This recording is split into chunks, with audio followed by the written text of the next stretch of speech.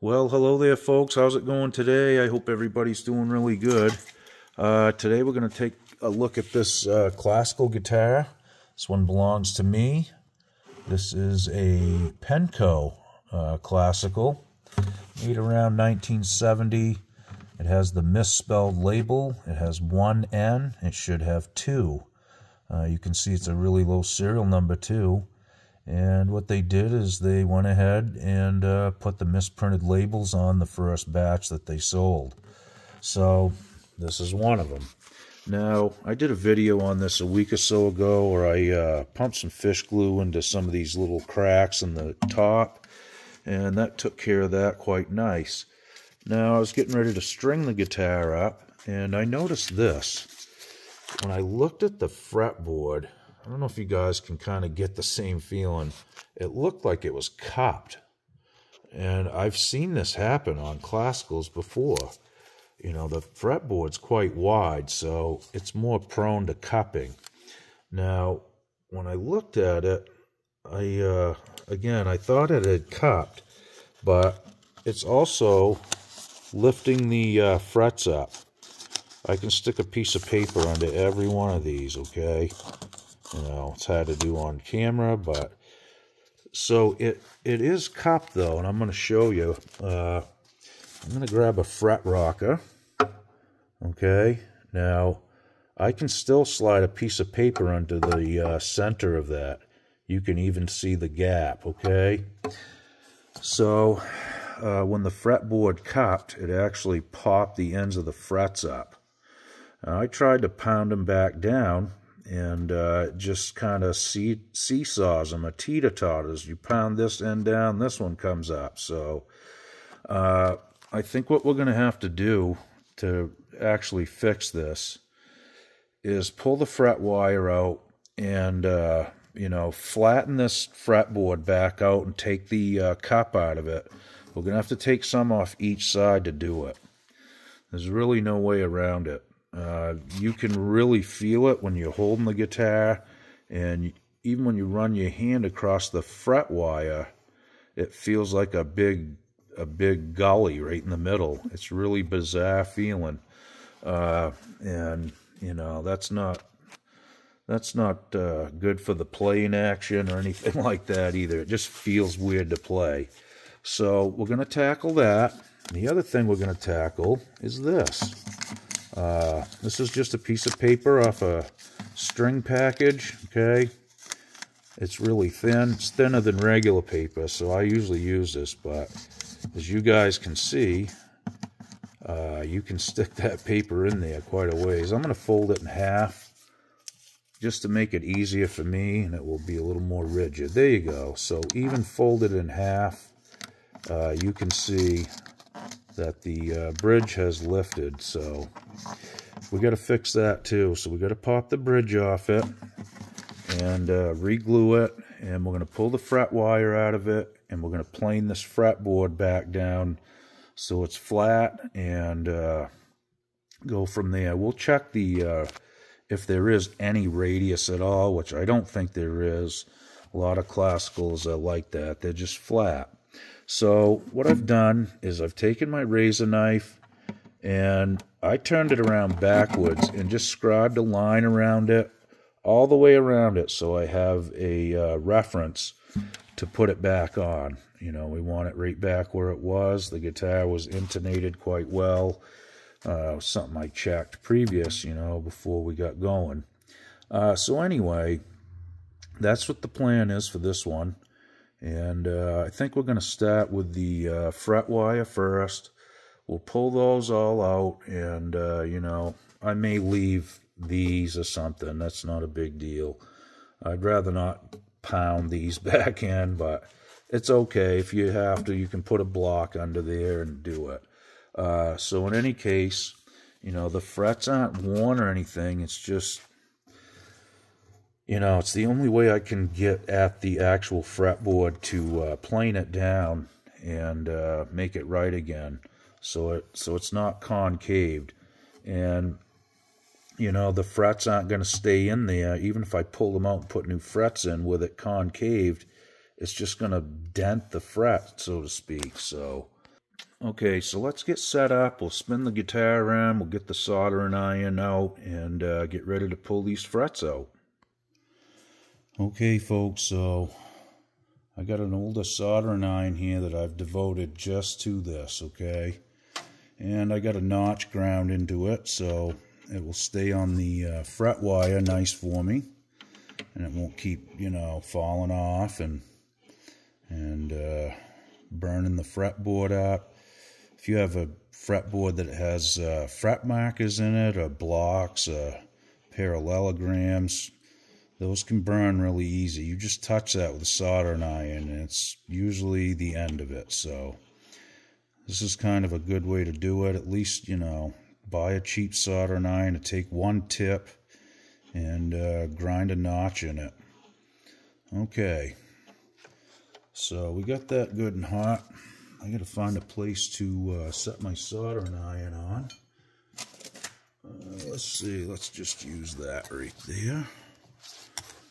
Okay, so what we're going to do is come in here with our pliers and just try to get something started if we can. These are really, really low frets, so these aren't going to be easy by any means. Okay, so we've got it started, and I'm just going to work my way across this as best I can. Just take a little bite each time, and there you go. Now, I always check to see if the fret's still warm too when I pull them out, because that can tell you if you're not holding it on there long enough or too long. And you know, they should feel just, you know, kind of lukewarm when you get them out. A lot of the heat's going to dissipate into your pliers as you touch them with pliers anyway, but that one was just kind of lukewarm.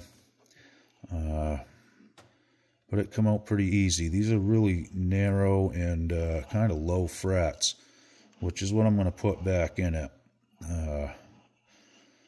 That's what these are about. You don't want them too tall with a classical, because the strings are a lot softer, and you're more apt to push the string down all the way to the fretboard and pull it out of pitch. So I really think that lower frets are the way to go on a classical. Just my opinion. Okay, again, we're just trying to get a bite on this thing wherever we can, which is really hard to do. I may have to come in from this end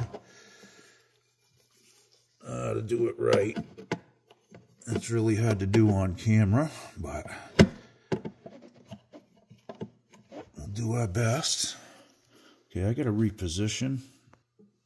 Okay, so I just had to get my hand right in front of the camera to get it started. That's just, you know, luck of the draw how it works. But, you know, basically once I get that end started, I can just walk right across it and just let the pliers do their work. So these were glued in previously too. I can see you know, residual glue, that white stuff that you see along each side of the fret slot. So they were glued in. But again, when the fretboard cupped, it pushed the ends of the fret wire up, and they just kind of went with it, and it even popped some of them loose. So, you know, again, it's just the nature of them. Some of them do it. This obviously got dry probably more than once in its life. That has a lot to do with it. Well, let's see if I can get this started right in front of you.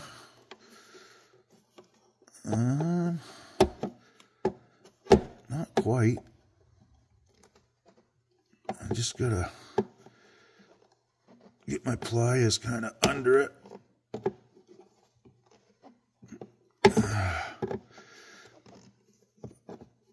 Really hard to do with a, you know, keep it in frame, but like I said, I'm just taking my time trying to let you guys see how this works in real time and get a nice close-up view of it. Okay, so that one's out. Doing good. No chip out to speak of at all. And, you know, another thing you can do is this. You can take a razor and score along each side of the fret wire before you remove it. And, you know, sometimes you don't have to. In this case, I'm good to go just like it is. So, but, you know, on an older fretboard, ebony chips pretty easy. So if this was ebony, then I probably would have scored them. But you can try one, you know, just try one fret, see what it does. If it chips any out, then, you know, scribe along the sides with a razor knife. And heating them up does help. It really does. You got to remember, if that glue's hooked to that fretboard and you don't heat it up, you can still get the fret out, but it's going to remove part of the fretboard with it because the glue's still hooked to it and it's hooked to the fret wire. So again, it's good to heat them up, and you know, if you want to score along the edge, there's nothing wrong with that at all. All right, boy, these are really hard to get a hold of. I think I got that one possibly started. Yep, we did. Okay, so again, just go along, let your fret pliers do the work for you. I made these myself. You know, they were like wire cutters of some sort, or horseshoe pliers, I don't really know. But I scalloped the ends out. You can see that I've bent them again. I'm going to have to straighten them back out here very soon, but until then, we should be good. Okay, so, but they work good. You can buy them too. You know, StewMac sells them, eBay, Amazon, or you can make your own. Like I did. I was going to buy a nice set of pliers, you know, removal pliers just for this, but these work good for me, and I really don't see the need to change, so I'm just going to keep using them. All right, get that one good and hot. Let that glue kind of release a little bit. And like I said, I'm going to just try to sneak in over the camera here and get this one going. Okay, we got it started, so we're just going to sneak our way across here. All right. That wasn't really how I intended it to come out, but it come right out nice. And again, no chip out. That's good. That makes the job a lot easier. That's really time consuming, having to fill all those chips back in with super glue and wood dust and, you know, razor blade that all off and finish it. And it's tedious. It takes a long time. You know, it's got to be done though. You don't want to leave any bad looking work behind. At least I don't. If you're going to do this stuff, especially, you know, even for yourself, take pains in what you're doing. Do a good job. And especially if you're doing it for somebody else. If this was someone else's guitar, I probably would have taped the fretboard off and, you know, took a couple extra steps, but where it's mine, it's not really a big deal. So, again, I got to stick my hand in the way just for a second. Okay, sorry about that, folks. It's just what it is. I have to really try to get right on the very edge to lift that up and get it started. Now, this isn't really great fret wire either. The barbs are pretty much non-existent, and there's not a lot of them. So it's probably kind of cheap fret wire to begin with. But in any case, we're going to put some new back in. All right, let's go after this one. Get the old soldering iron right in there and walk the heat right to it. And hopefully some of these start to get easier for me as far as getting them started.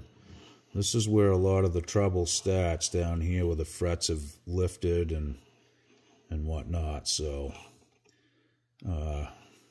again, it wasn't a great fret job to begin with.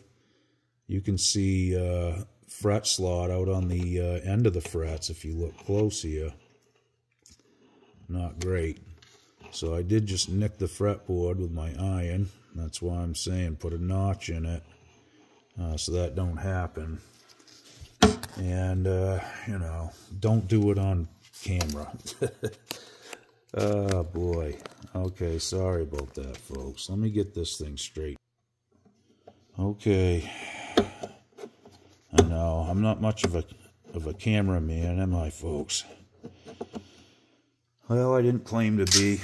I can fix guitars, I just can't film. Alright, let's keep going. I can fix that little nick in the fretboard too. You'll never even know it was there. But, you know, like I said, taping it off isn't a bad piece of business either. Takes a little time, that's all. I do this enough where, you know, usually I don't slip, especially if I'm not filming it, then I'm good to go. I don't have to worry about any of that stuff, so. But doing it on film, I'm looking through the cameras, I'm doing it sometimes, and, you know, it's easy to get distracted. Okay, that should be hot enough. You gotta set the iron on something other than that piece of paper. There we go.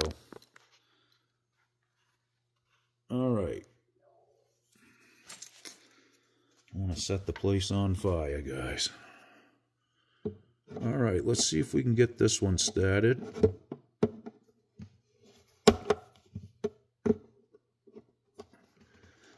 Again, you really have to get right out on the edge of these. They're just so, they're so low that, okay, we got it started.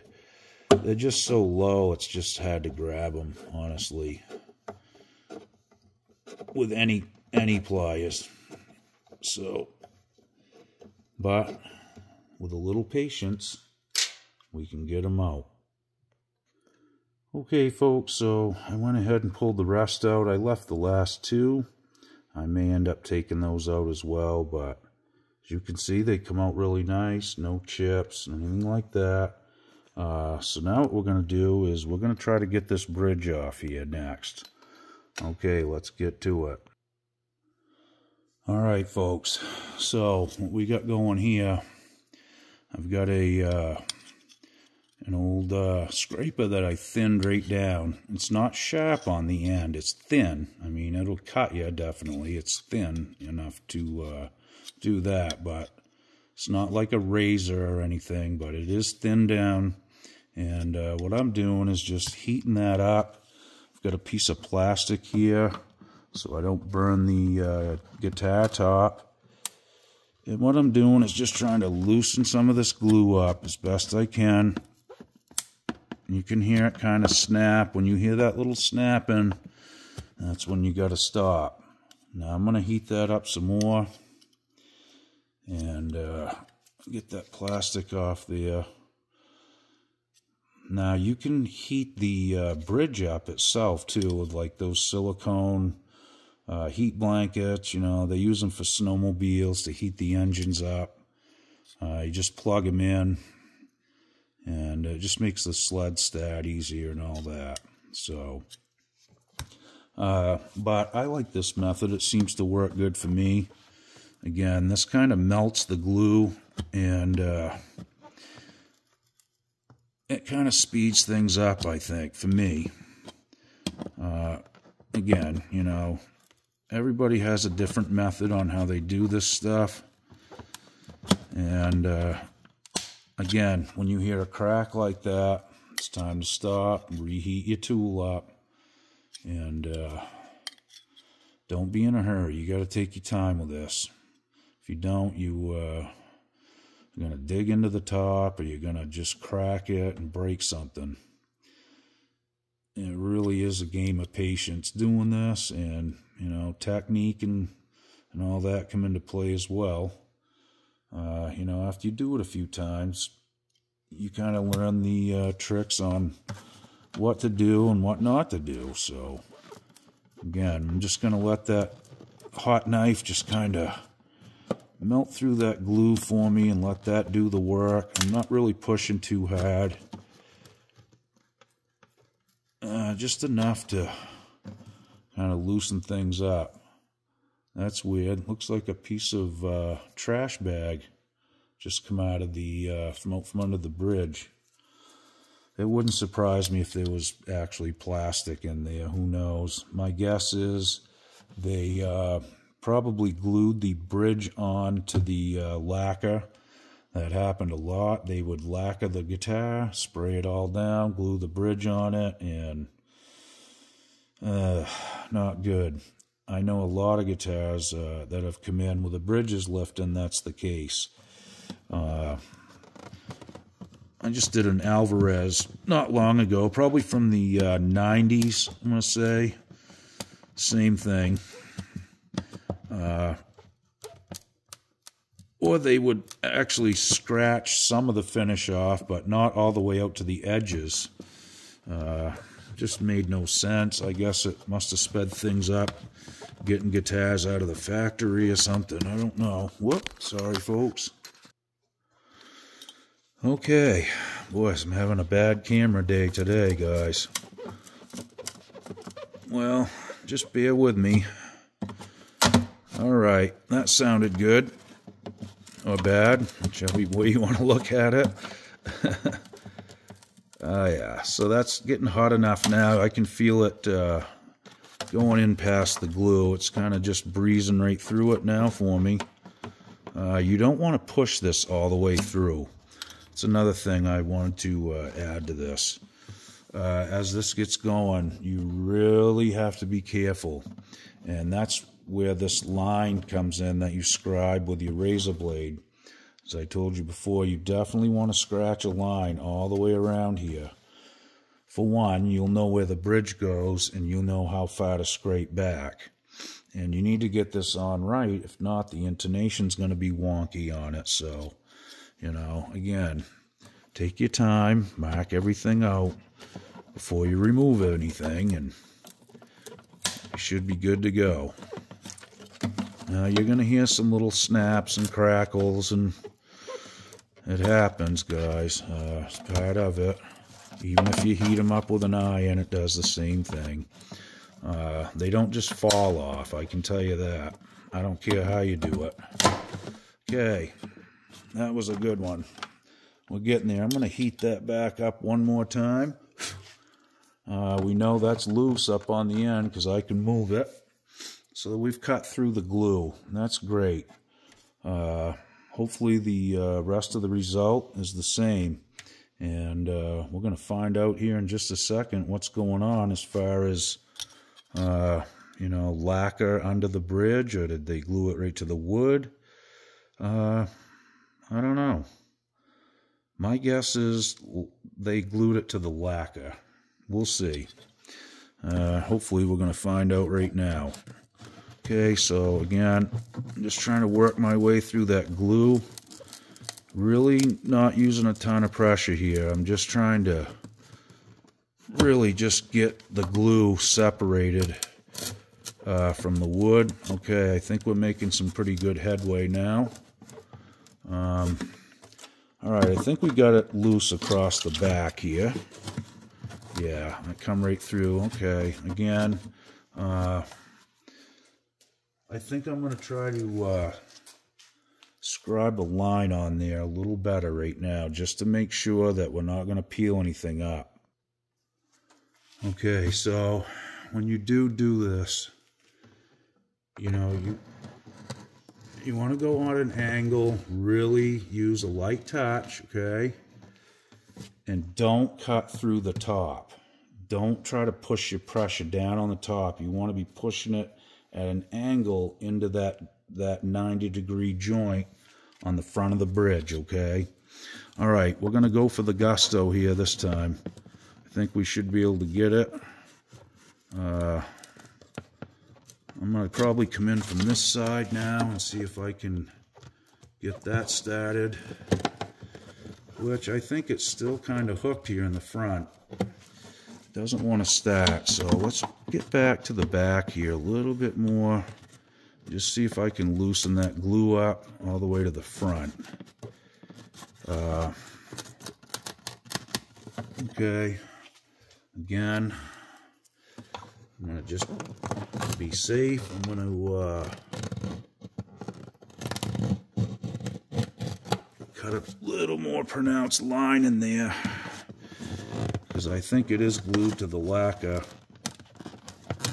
Yeah, I can kind of see it's hooked in the front, so what we want to do is come in from this side, and that's going to push the bridge, you know, it's going to separate it from the lacquer this way instead of it pulling this way and peeling the lacquer. Okay, now that's something sometimes you may learn the hard way. You never know. So I can still feel it hooked a little on the end here, and we're almost there. Okay, let's see what it looks like. Well,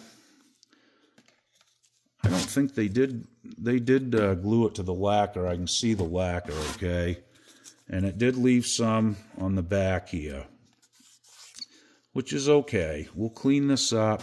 Same with this, and what we'll do is just scratch the lacquer off out to the outside edges of the line, and we'll be good to go. So we've got a line, like I said, established. And, you know, again, like I said, this happens all the time on guitars. They'll spray the body and then glue the bridge to the lacquer. Well, we all know that lacquer chacks over time, right? So, you know, that's what happens. So that's my little method on, you know, removing bridges. I have done it, you know, with an iron. It works well, too. I find this works good for me most of the time, not always, but, you know, in any case, sometimes it's inevitable. You just can't separate the glue from the wood, and the lacquer's involved with it too. So that lacquer is stuck to the bottom of this bridge.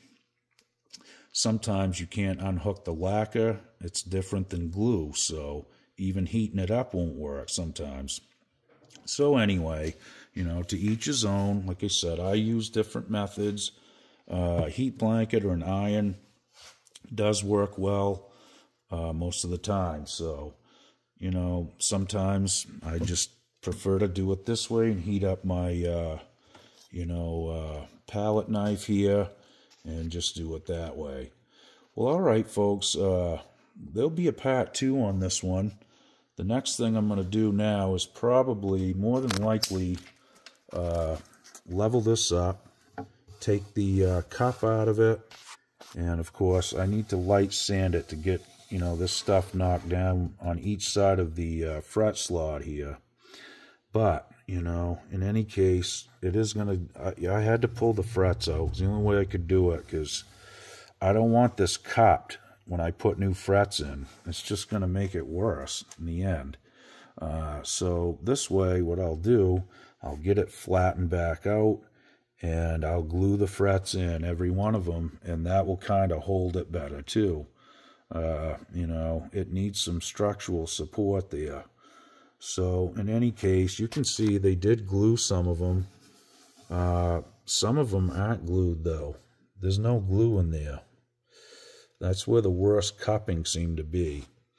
It seems like they did glue a few down here, and that was it. Or maybe somebody did at some point in the guitar's history. So there you have it, folks. We're going to get this one back up and running in any case.